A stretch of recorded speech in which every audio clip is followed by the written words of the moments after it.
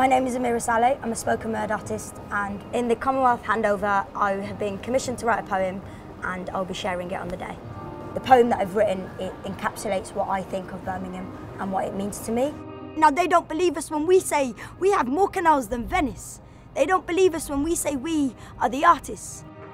Poetry for me speaks a language of the whole world. It's universal, and for me it gives me a chance to be vulnerable and gives an audience a chance to go, I relate to that in some way, and I think that's important in terms of spoken word poetry.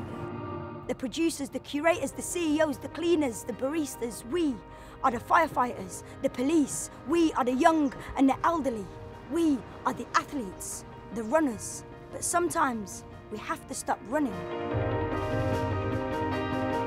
The Commonwealth Games is international and will be streamed to a lot of different cultures, religions, languages, and for me, spoken word poetry, even if you don't understand the language that I'm reading it in, and hopefully through my emotions and through the way I'm saying it, then people can understand it. And everyone outside of Birmingham can say the Gen Z and millennial market in Brum is blooming. In fact, it's the youngest in Europe. I say, we tell them the truth. We've read our ancestors' manifestos and challenged them into stages like these. The Commonwealth Games coming to Birmingham, for me, shows us out to the world. We get to celebrate what we're about, the culture, the art, the energy, and most importantly, gets to shine a light on our sports. So before I say my ma'a salama, I want you to see my city.